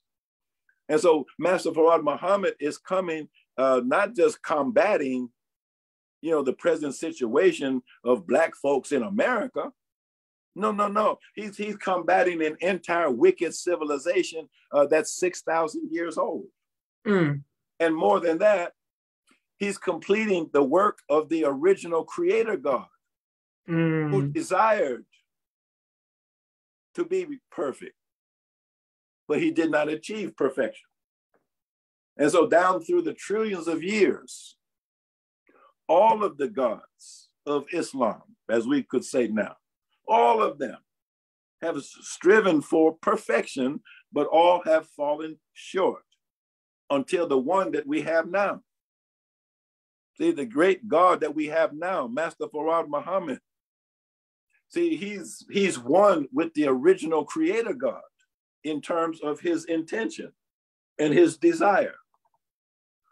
So Allah desired that he be known. Therefore, he created man. So in man, you have the manifestation of divine. Everything that you say that God is can only be found in man. You see, and so Master Farad Muhammad in his person represents the perfection of all of the divine attributes that in the past people only scratched their heads about and were perplexed about and then they were philosophical about it. But when you see these attributes in their fullness to their perfected degree, walking around on 2 feet. Yes, sir. Yes, sir. In the world with you, looking you in your face, talking to you in your ear, interfering with your usual way of life. As a matter of fact, promising to collapse your entire civilization and replace it with one of his own. That's right. That's right. And then the good thing about it is that this great God who came with that kind of idea of an unlimited future, of perfected wisdom, of unlimited progress, He invited us to go along with him. That's the best part. He wasn't so friendly to some of these other people. See, now that's what people in the Nation of Islam should be aware of. Don't you realize that the rest of the world is jealous of you? Mm. When you tell them that God came in person to visit you, they're jealous, man. They're jealous as hell. How come he didn't come to see us? Because you wasn't good enough. Mm. That's why God knows who to put his message with. And see, that's why we should be glad that we're Negroes. Mm. See, Negro, what does Negro mean? Everybody knows that goes to the mosque. Negro comes from the Greek word necros, That's right? right. And That's necros is dead, right? So we should be glad that we're dead. We should be glad that we're Negroes. See, I'm glad I'm dead. See, because if you're not dead, then you can't be resurrected. See, all these people so proud that they're not dead like Negroes. What you so proud for? You should be envious of us. You should be as dead as us, because if you were as dead as we are, then God might have been attracted to you. Mm. But since you wasn't dead, then God wasn't attracted to you. God was attracted to us. So that's why he came and knocked on our door and didn't knock on your door. So don't come here telling us all about God, because you never met him in person. You don't know nothing about God. You just heard about God. God came himself and told us about himself. That's right. So we're that's not right. in a mystery about who God is and what God is like and what God wants to do. You see, so with all due respect to everybody else, you just need to sit down and shut up. So that's the significance. See, there's a new world of Islam that is free of defects. See, the old Islam had defects in it. So now there's new Islam and the new Muslims who belong to the new Islam, and that's not everybody. You see, it'll be free of defects. Now, final thing, Master Farad Muhammad, on his departure, he told the Honorable Elijah Muhammad, he said, now, you teach them what I taught you, but don't beg any of them to believe. If none of them believe, then on my return, the two of us will go together to build the hereafter. Wow. Yes, You see sir. what he said? See now, well, I'm saying that because a lot of times people see they get things twisted. They get things twisted. They think just because you're Black that you're guaranteed a place in the hereafter. No, you're not. Mm. What did Master Farad Muhammad say? He said, if none of them believe, he held out the possibility that none of us would really believe. He didn't say that we wouldn't say we believe. Yeah, a whole bunch said they already believe. He gave out 10,000 holy names. He taught 25,000 Negroes in the city of Detroit. Gave out 10,000 holy names. So they all said they believed. But he said, if none of them return, and pardon me, if none of them believe, on my return. See, so in other words, he was predicting kind of indirectly that there were going to be all kinds of things that would be happening from the time of his departure from among us to the time of his return. And that it was a possibility that out of all of these so-called Negroes that he came to save, that none of them would believe. All of them would go down with the devil.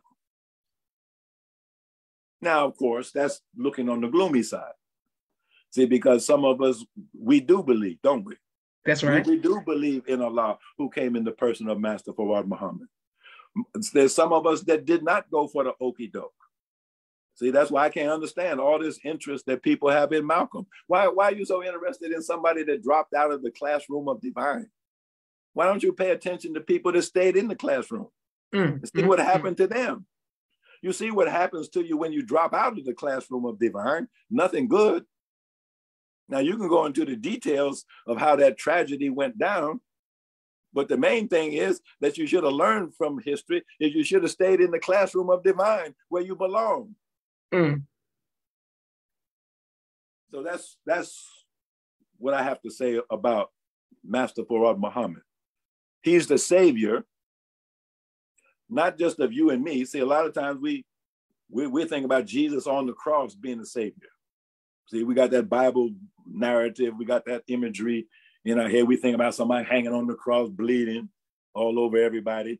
That ain't no savior. That's a dead man on the cross. Mm. Mm. But he's our personal savior. That's right. You know, individually. He's our savior as a nation of people, but he's also the savior of Islam in general for everybody. Because where would the world be without Islam? I'm talking about the mathematical Islam. See, without the mathematical Islam, the world would stop turning. The sun would go out. The stars would fall down. I mean, I'm kind of being allegorical here, but still, you get my point. Absolutely. See, this is the engine of the universe.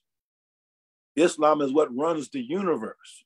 Yes, sir. The Nation of Islam is run by 24 scientists. Come on. They control the sun, the moon, the stars, the earth, the weather. They control everything. So now, if the devil was successful in destroying Islam, then what would that mean? So Master Fard Muhammad is not just your and my savior. He saved me from drugs, or he saved me from this, that, or yeah. All that's true. But that's small time stuff. No, this is the great God of the universe that is here to save Islam itself, a system of life that has now been perfected. So that's what I got to say about that. Excellent teaching, Dr. Alim. And people are showing you love all across the country. That's right. All right. Everybody's showing you love. Thank you, everyone. People saying that's part. Wise light. Beautiful. Yes, sir. Thank you very much. Take it or leave it and teach. And just thank everyone who was watching. Okay. And we're going to come back. Some people have Malcolm X questions we'll come back to that. But I want to start with the Black Panther part. You told me a story. I want to make sure we have that on how you went to visit them and what transpired, sir. Oh, yeah. Well, of course, the Black Panther Party story is the Malcolm X story. Yeah, it's all the same thing. So I think last week I talked about how my life was shattered when they killed Dr. King, shot him down like a dog. And I had been a follower of Dr. King, and that was my man, and then he's gone just like that. So I'm searching for something, to dedicate my life to.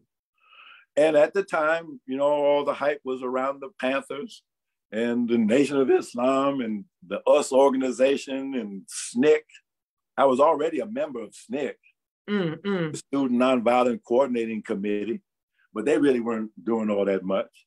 I was already a member of the Berkeley Anti-Draft Union in California, So I was already affiliated with, but none of them were satisfying and none of them replaced Dr. King in my life. So long story short, I made a trip out to Oakland to the Panther headquarters. I wanted to check them out, see if this was where I belong. Yes, sir. And they wouldn't let me in. They wouldn't let me in the building. They said they didn't know who I was. I might be a security risk, and they couldn't let me on the premises. And I'm dressed up in my dashiki, got my afro and got my tiki doll around my, and they wouldn't let me in.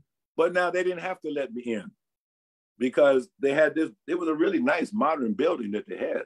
I mean, I was really impressed. It was a nice piece of real estate. And they had these plate glass doors on the front and you could see into the building. And there I saw the Black Panthers in their black leather jackets and black tams sitting behind desks with white women. And I'm saying, what? And so I didn't need to go in because one look was enough to see that the Panther Party was not what it was cracked up to be. Now, what's the Malcolm connection with the Black Panther Party? See, now, back in those days, there was a common question that would come up. People would say, what about Malcolm? And we would say, what about Malcolm? Because really, see, Malcolm was not the topic of any discussion. Mm. You know, people are more conscious of Malcolm today in 2023 than they were in 1968 or 69. Wasn't nobody talking about Malcolm, you know? Certainly in the Nation of Islam, Malcolm was not the topic of anybody's discussion, pro or con. He just didn't come up. There was nothing to talk about. What was there to talk about? Everything that Malcolm did, he did under the auspices of the Nation of Islam. And when he left the Nation of Islam, he didn't do nothing. So what was there to talk about? He didn't do nothing but get killed. He didn't leave nothing behind. You see, and then the lessons answer that situation very clearly.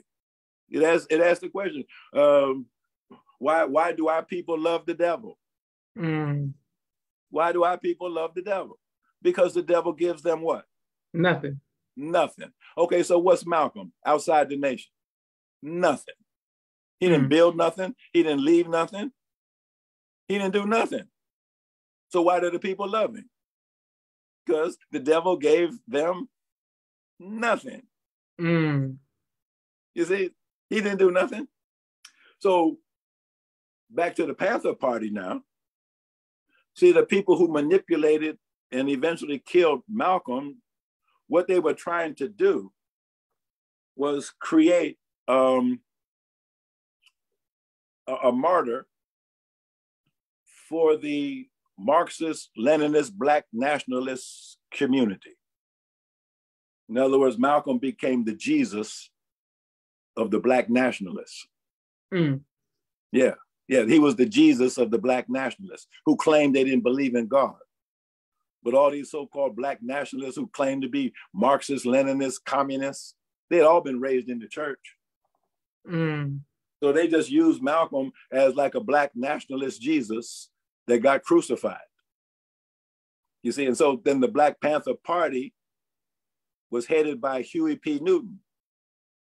Well, according to the theology of the Black Panther Party, who was Malcolm? Malcolm was the crucified Jesus.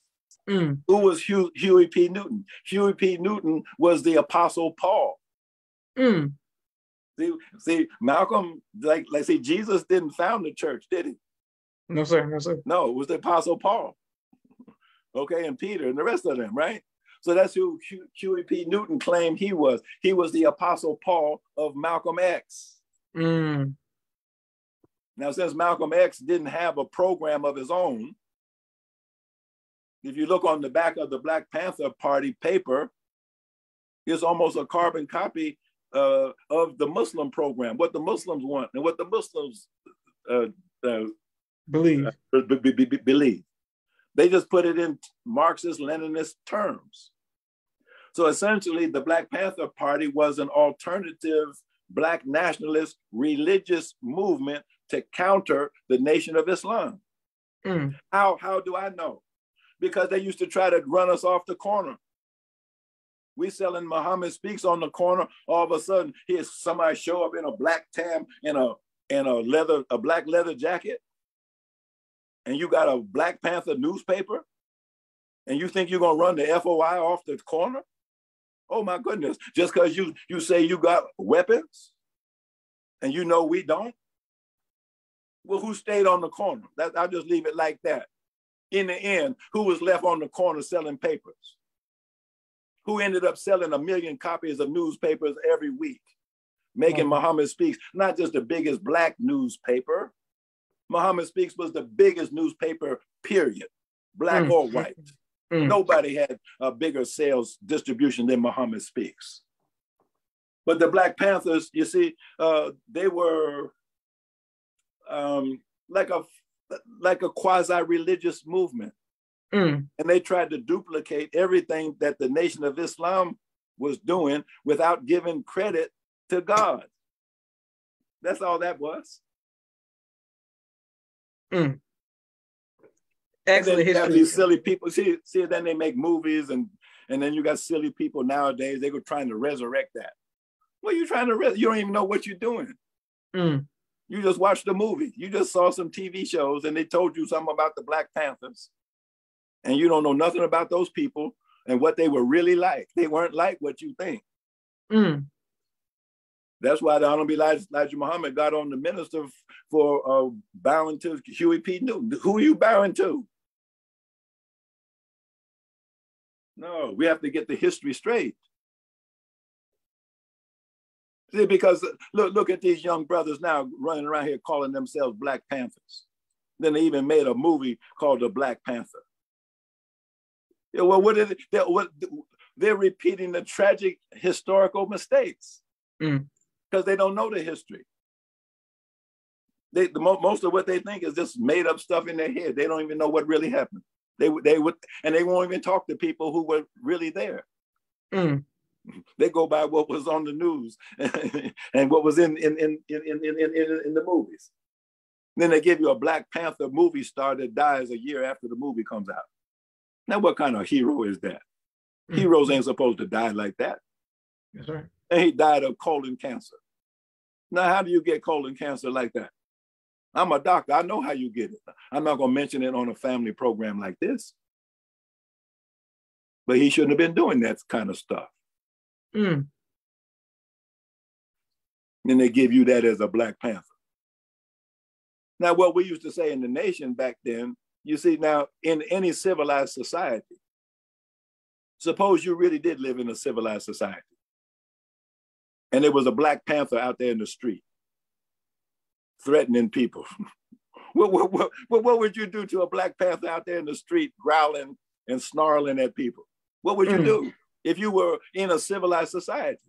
You would put it down. That's right. So now why would somebody in their right mind call themselves after a Black Panther, knowing that as soon as a civilized man finds out that there's a Black Panther prowling around, threatening people, that you're going to be put down? It would be better to identify yourself instead of identifying yourself as some kind of a beast. I mean, why would a civilized man take on the identity of a beast, call himself after a beast? I'm a panther. I mean, that's just so uncivilized. Why don't you call yourself a civilized man? And take on the characteristics of a civilized man instead of a wild, savage beast? And why would you think that your people are so foolish that they would follow you in the character of a wild, savage Black Panther beast? No, our people want to follow something that's clean and civilized. Yes, and sir. Yes, sir. Uplifting. You see, wisdom doesn't look like a Black Panther.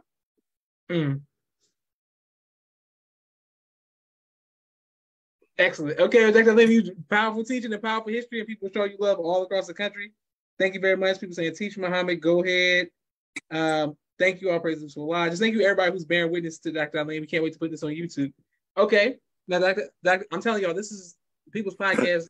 Dr. Alim, we feel at home and comfortable with this conversation, but I want people to know Dr. Alim is, of course, as you all know, he's very brilliant. He gave us some great talking points, gave me some talking points I'm about to ask him. So I just thank you all for staying tuned with us. Continue to like, share, subscribe, and the People's Podcast Cash App. We appreciate that as well. I wanted to ask you, sir, about the book, The History of the World, as well as The Rising Tide of Color, and what is their significance? You named those two books, and like why are those two books significant? Okay, those were The Rising Tide of Color, written by Lothrop Stoddard, and The History of the World by H.G. Wells. Those were two of the books given by Master Fard Muhammad to the Honorable Elijah Muhammad for him to read. So there was a total of 104 books. Most of the titles have never been, at least to my knowledge, revealed. But those were the two titles that were revealed at that when I came in the nation, and we read those books. See? And then the other book was a biography. It was called Muhammad. It was a biography written by Washington Irving, the same author that wrote the Legend of Sleepy Hollow. Yes, sir. Yes, sir. He was actually a religious scholar. And according to some religious scholars, he wrote one of the best biographies of Prophet Muhammad. And so that was also one of the books. So Lothrop Stoddard wrote The Rising Tide of Color. And he was basically warning the Western world about the rise of China and Japan and Africa, and the Arab world, you know, and basically preparing the white race for what was going to come upon them in the 20th century. We're talking about a book that was written more than 100 years ago.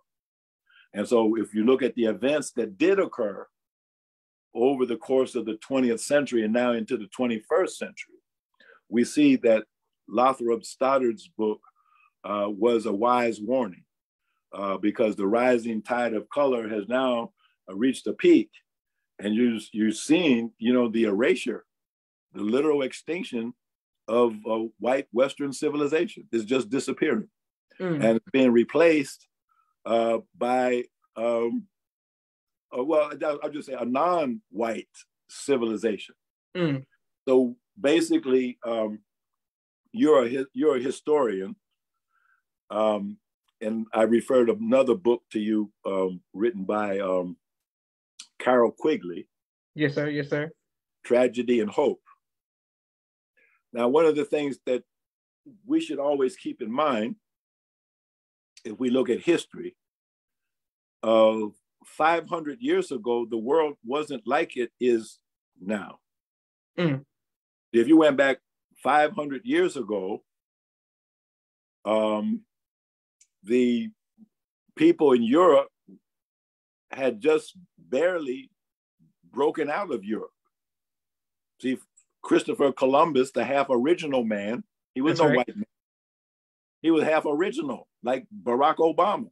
That's right. Like many of us. He was a half original man. He wasn't no white man discovering nothing. It was a half original man leading the Europeans out of Europe to show them, hey, there's something over there that you need to check out. So give the half original man the credit. Don't give the white man the credit. The half original man did that. So 500 years ago, the Europeans had barely broken out of Europe. You see, if you read in Revelations, it says that there was a strong angel that had the key to the pit of hell. And he locked the devil up in hell for 1,000 years. Well, that's Prophet Muhammad, alayhi salam. He locked the devil up in Europe for 1,000 years, and they couldn't break out of Europe for 1,000 years until a half original man, Columbus, led them out. They had been locked up for 1,000 years by Islam. Well, 500 years ago, if you went to Africa, the emperor of Mali, see, that's where Mansa Musa came from. This man had so much money, you know, he caused inflation all over Africa, all over the Islamic world. They said Mansa Musa, if you compared him to modern days, this man had more money than Bill Gates. See, so these were rich people. See, we always think about Black people being poor. Not 500 years ago, you wasn't poor. You poor now because you've been in the hands of a devil for 400 years. You see, but back then, 500 years ago, you weren't poor. When I was in Nigeria with the minister and they did the Durbar with the horses and the men, you know, with the spears and robes on. So they used to teach that in the mosque, that we used to wear robes of silk and woven with gold and silver. I saw that with my own eyes. I asked the man, I said, that those pants that man has on, they look like solid gold. He said, it is gold. It's woven gold. And these are heirlooms that have been passed down through families for hundreds of years. You see? So that's how we used to live 500 years ago. Same thing with the Chinese. See, if you go back 500 years ago, see, you're at the time of the Ming Dynasty in China. Well, the Ming Dynasty had a fleet of ships. They had something like 3,000 ships in their fleet, in their navy. Now, the admiral of the Chinese fleet, his name was Shamsuddin. He was a Muslim. And he made 3 voyages with the Chinese fleet. And these were what they called treasure ships. And these were huge ships. See, the what was they called? The Nina, the Pinta, and the Santa Maria. Santa Maria, yes, sir. See that those ships, if you ever saw a life-size model of those three ships that Columbus had, and he only had three, they were about the size of a school bus. That's about the size of them. They're about the size of a school bus. Meanwhile, the Chinese, they had what they called treasure ships. And these ships were like almost as big as aircraft carriers that we have today. And they had thousands of them. So the Chinese Navy, headed by the Muslim admiral, his Chinese name was, I can't say it right, Huang Zhe, but his Muslim name was Shamsuddin. And so he sailed the Chinese Navy to Saudi Arabia so he could perform Hajj. See, there's thousands and thousands, millions of Chinese Muslims. You see, so, and then the other thing he did, he sailed across the Pacific and landed on the coast of what we now call Chile. So that was in 1432. Now, in Mali, in Africa, the Emperor Abu Bakr, the second, I believe, he sailed across the Atlantic and he landed in what they now call Brazil, in what they call Bahia province. And if you go to Bahia province in Brazil, where all these black people come from? They came from Mali. They sailed across the ocean because Mali had a fleet. China had a fleet. Europe was just beginning to have a fleet. But guess what? In Mali, the fleet never returned from Brazil. And the assumption was made that they fell off the edge of the earth or something terrible happened. And so the successor to the emperor, who was his brother, he decided that ocean exploration was a bad idea. And so he burned the fleet.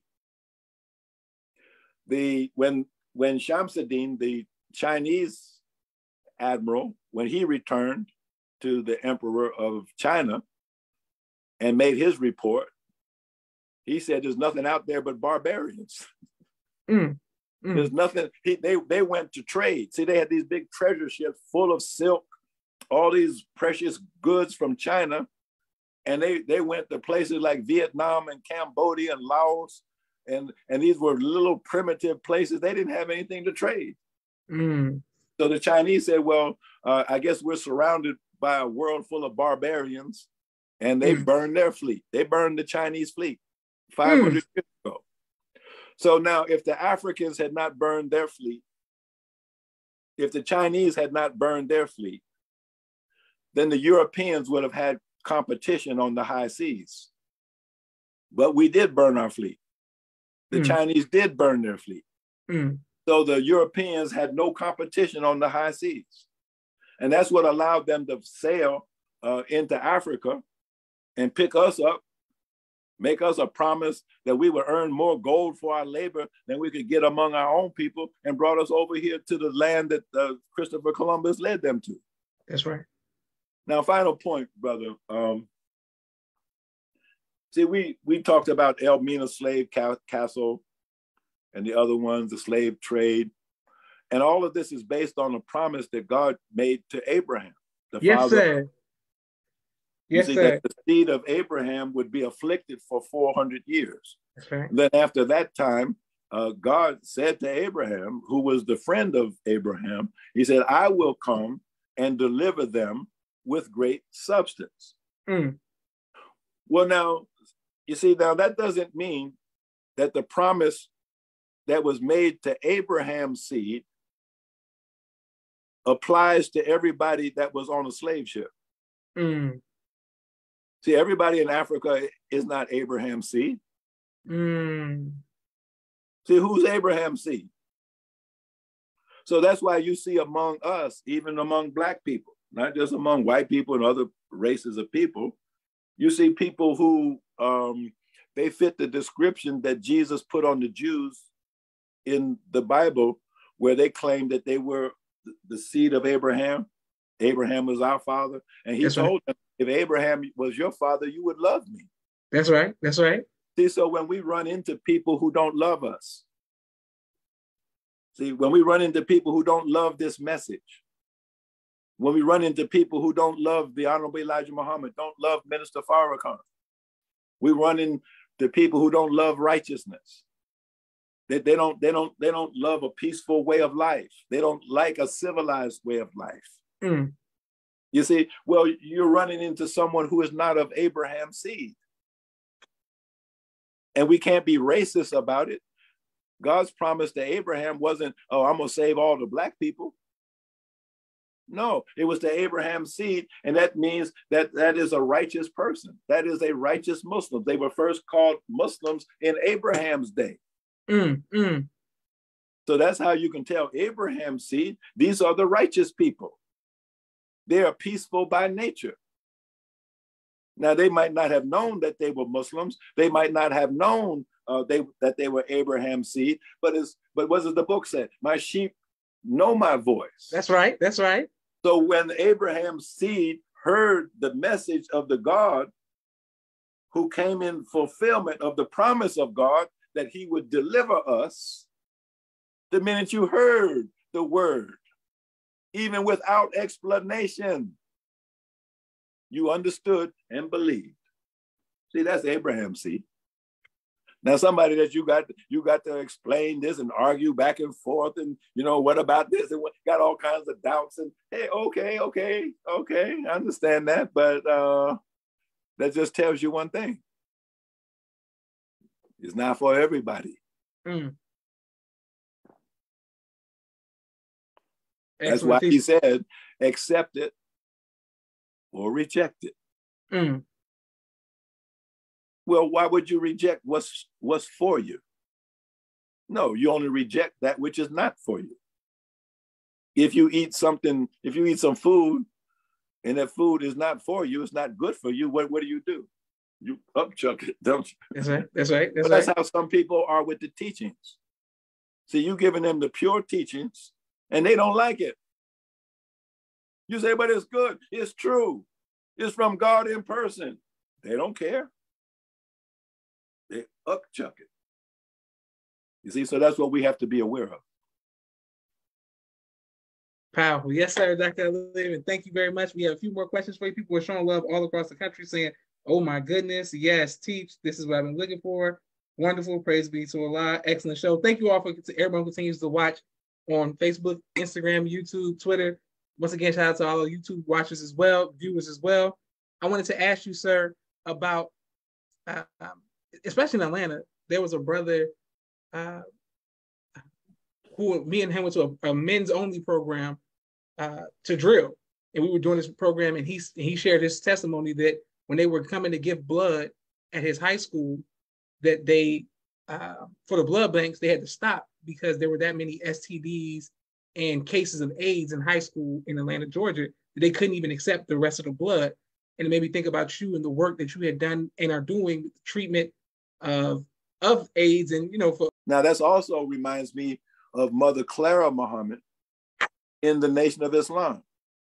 See, because who was it that filled the leadership vacuum that was in the Nation of Islam when the Honorable Elijah Muhammad spent 5 years in federal penitentiary?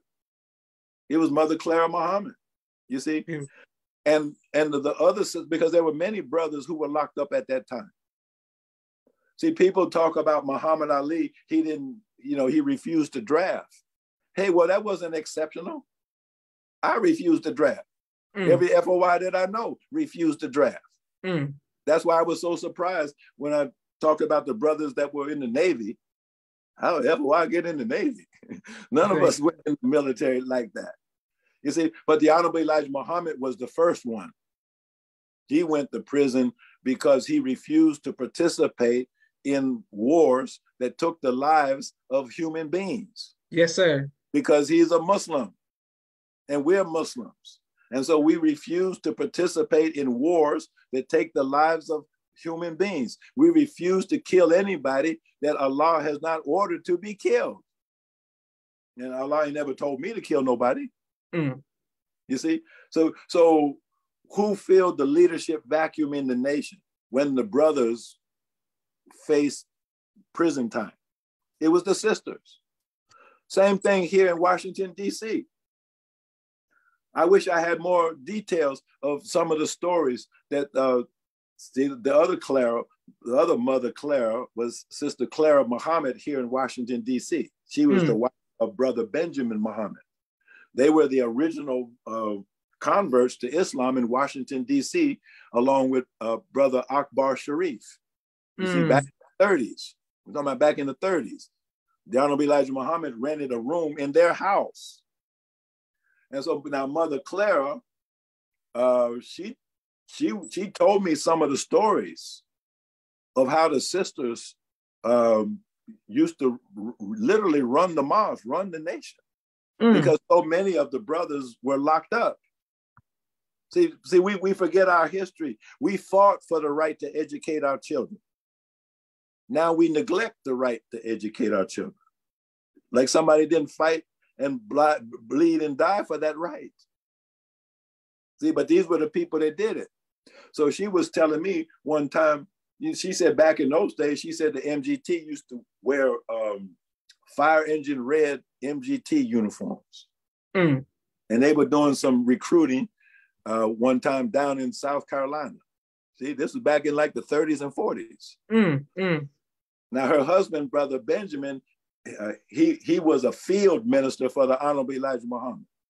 See, we don't have a field minister now, but he was a field minister for the Honorable Elijah Muhammad. What does that mean? That means he went out into the fields where there was no mosque, where there was no study group, where there wasn't nothing. And he went there and taught the teachings. See, that's people like Jeremiah Shabazz, who became a big minister in Philadelphia. He was a field minister down there in Alabama, down there in Mississippi, fighting the Klan. So Mother Clara, in other words, she told me they were down in South Carolina doing something, and the Klan decided they were going to have a rally to run the Muslims out of town. And she said the sisters dressed in the red uniforms, she said they marched the Klan out of town. See, that's how they were back then. Now I don't have the details of that, but I'm telling you what she told me. So Winnie Mandela filled the leadership vacuum like she was supposed to. She was a soldier. She was a warrior, and she was and she did whatever she had to do to stand up for her husband and protect her husband, and more importantly, to become the mother of a free South Africa. Excellent, Dr. Alim. Yes, sir. Praise be to Allah. Okay. Yeah, she was great. She was great. Well, speaking about that, how important is the love of a woman to a man who this is his mission? How important is that for a woman? Like the woman's love. How important is that to a man to have the love of a woman who understands the man and his mission? Oh, that's the whole thing. A man without a woman is really not a man. How can a man be a man by himself? Or by conversely, a woman by herself? No. What does the Quran say in Surah 4? That in the beginning, we were a single being and created its mate. That's right. Its mate of the same essence. And then from these two came many men and women. Yes, sir. So in other words, what we have now in existence is not what we had in the very beginning. See, the Honorable Elijah Muhammad said, we are not now what we were then. In the beginning, we were a single being, not male nor female. But then we split into two. And from those two, you have many men and women, and we have rights by one another. Because the woman is divine, then the man has to respect the woman as divine, almost to the degree of worship. I would say worship. Because again, we're talking with word technology. See, they changed the word workship. See, the original word is workship. They changed it. They took the K out and changed it to worship. See, idol worship. Either IDOL or IDLE, idol worship. They took the work out of it. See, they took the work out of spirituality. They took the work out of relationships. So the man and woman should be in a workship relationship with one another, a workship relationship. They are partners. As the great Reverend Bevel used to put it. See, marriage is all about a man and a woman who are prayer partners. They pray together. That's what they do. They pray together. And then out of their prayer, they establish the kingdom of God. So they become partners in the raising of a family. It takes a father and a mother to raise children. There's no such thing as a single parent family.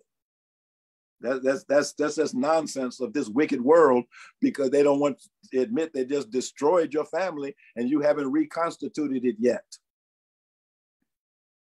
So men and women are partners, prayer partners, parents as partners, business partners. Men and women establish institutions together, not separately.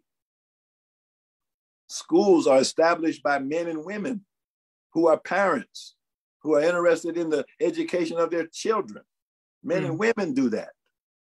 Men and women establish clinics because their children get sick, and women need to bear children, and they have to have a safe environment. And so that's the beginning of a clinic. Men taking care of women, women taking care of their babies. That's a clinic. And so on and so forth. The man and the woman, they produce their own food together. Yes, sir.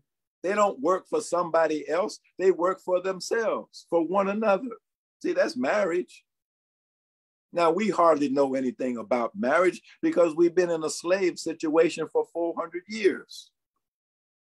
You can't be a slave and married at the same time. If you look at the marriage vows are very clear. The man and the woman, they pledge themselves to one another. They pledge to obey one another. They pledge to keep to one another. But the very institution of slavery nullifies all of that. All of those vows become false because you're not free. So again, marriage is for free people. And so if you have a situation like in South Africa, or even the situation that we're in over here, or any place that you want to name, what is it going to take to accomplish the goal of freedom? You have to have a free man in partnership with a free woman. And if you only have a slave man and with a slave woman, they're just going to produce another generation of slaves. So Nelson Mandela was a free man. He was locked up on Robben Island for 26 years, but he was still a free man, because as a man thinketh in his heart, so is he. Yes, sir. And before you know it, he was out of prison. Now, I won't say it before you know it, because 26 years is 26 years. Yes, sir. Yes, sir. But that's really a short period of time to conquer a whole nation. He conquered South Africa. And Winnie Mandela was right there by his side. He was on the inside, she was on the outside. And she kept the flame of resistance burning while he was, incarcerated. And so that's what we see, and that's what we need. We need that partnership between men and women. And a man without a woman ain't nothing, and a woman without a man ain't nothing. You know, and you don't get nothing by yourself. But of course, that's part of the modern technology, isn't it? Yes, to sir, make yes, the sir. woman think she's independent, don't need no man. Look at Tina Turner talking about what's love got to do with it. See, she wants to turn everybody into a prostitute. You see, what's love got to do with it? Love's got everything to do with it. And without love, you don't have anything. So they want to make, see, you got people thinking that marriage is all about sex. And a lot of righteous people too. They don't know the finer attributes of marriage. They just think marriage is legalized fornication. No. What comes out of the marriage? See, is it children? Well, what kind of children? Are they hoodlums? Or are they engineers? Are they doctors? Are they people who make a positive contribution to society? See, anybody can have children, but who can raise children into responsible, civilized adults who are able to make a positive contribution to society? See, that takes a man and a woman working together to produce that. Yes, sir. Yes, sir. See, where are the businesses? See, look at the MGT class, brother. See, they have the 7 disciplines in the MGT class. Well, now each one of those disciplines relates to something that used to be called home economics. See, so when the woman practices those 7 disciplines, she's practicing home economics. Now, if you look at the English word economy or economists, it comes from the Greek word economos, spelled with a K, economos. Economos literally translates to mean household or farm. So you see the point I'm making? Yes, sir. Yes, sir. See, the foundation of economic life is home family life, where you have a woman in the home in partnership with a man. And they are practicing these 7 disciplines that have to do with food, clothing, shelter, and the other necessities of life. And when they put these practices into practice, out of that emerges a surplus. So you grow a garden for vegetables to feed your family, feed yourself. Well, Allah's going to bless you. He's not going to just give you enough food to feed yourself. Allah's going to give you so much food, like we learned, with the garden in Washington, D.C. He's going to give you so much abundance that you're going to have to either give it away to your friends and family or hungry people, or you're going to go to the marketplace and you're going to exchange it for other goods or money. So in other words, what I'm saying is that the 7 disciplines is the basis of economic development. So if you are a woman or a man and you are not in your home practicing those 7 disciplines, how could you ever expect to have economic development?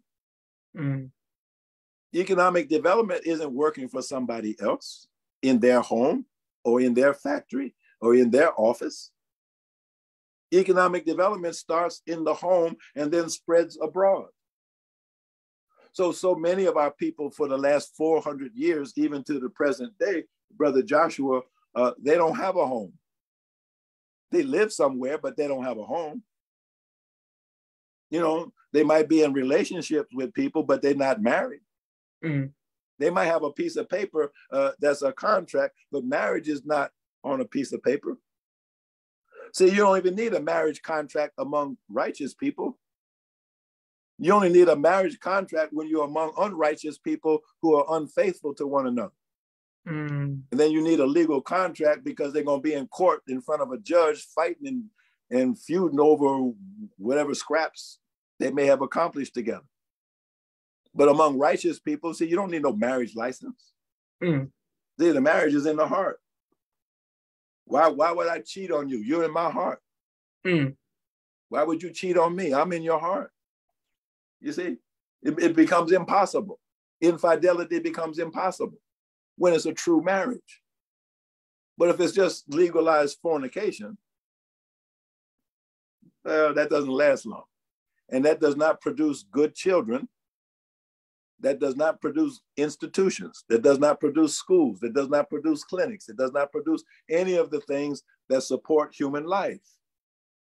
So we, among ourselves, we have to reestablish the true meaning of marriage and get away from this. I don't know what this thing is that they have going in this Western civilization, but it's not true marriage, because it does not lead to the development of children in the proper way, nor does it lead to the proper development of the society as a whole. So that can't be marriage. It's something else.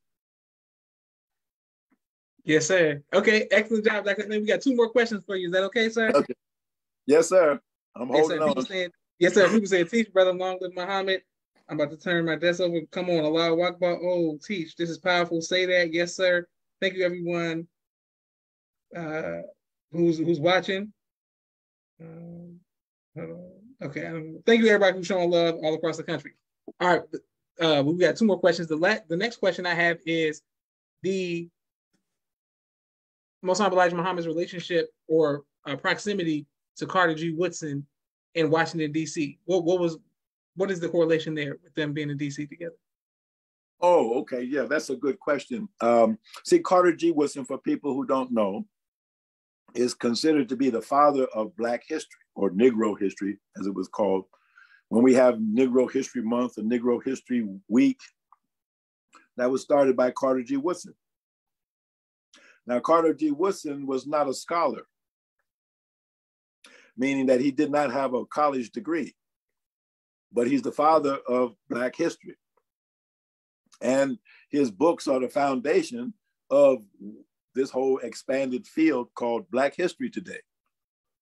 But what most people don't realize, that he published a book, The Miseducation of the Negro, I believe it was 1933, 1934, when he lived on 9th Street. And at the same time, directly across the street is where the Honorable Elijah Muhammad used to hold study groups. The last time I visited that place, it was a beauty shop there now in the location where the study group was. But if you go right across the street, there's a plaque on the wall, the Carter G. Woodson home. And then, of course, right down the street, half a block down the street, is the monumental Shiloh Baptist Church, which was one of the, well, even now, I mean, it's one of the foundational churches of Washington, D.C., all of it under the influence of the Honorable Elijah Muhammad back in the 30s. Now, if you go further down the street, you run right into Bible Way Church, which is the largest church in Washington, D.C. And that was founded by Bishop Smallwood Williams. Bishop Smallwood Williams and the Honorable Elijah Muhammad used to hold religious debates on the street corner where the church now is. And of course, not only is Bible Way Church the biggest church in Washington, D.C., it's also one of the most advanced in terms of, community development and whatnot. And of course, Bible Way was the last church, because it was the biggest church. It was the last church where we had an event featuring Minister Farrakhan. So the only thing that we could do after he appeared at Bible Way Church was to go after the DC Convention Center, because there's no church big enough anymore in Washington, DC to contain the crowds that wanted to come out and hear Minister Farrakhan. Yes. Oh, beautiful. Yes, sir, Dr. Alim. Thank you, everyone who's watching. Yes, your nation is worthy of love. Thank you, everyone who is showing love all across the country. And on that positive note, Dr. Alim, we want to thank Allah again for yourself and your family, all of the amazing work that you have done over years and years. May Allah continue to bless you, sir. Thank you. We appreciate your hard work. We appreciate your son, Kush. We appreciate everyone, sir, who's in your family, your parents, your mother, father, your siblings as well, you. Sir. I want to thank everyone who's watching. We're going to put this on YouTube. This is Joshua Leonard Muhammad signing off of the People's Podcast. Assalamu alaikum, sir. Wa alaikum salam. Thank you very much. Thank you, sir.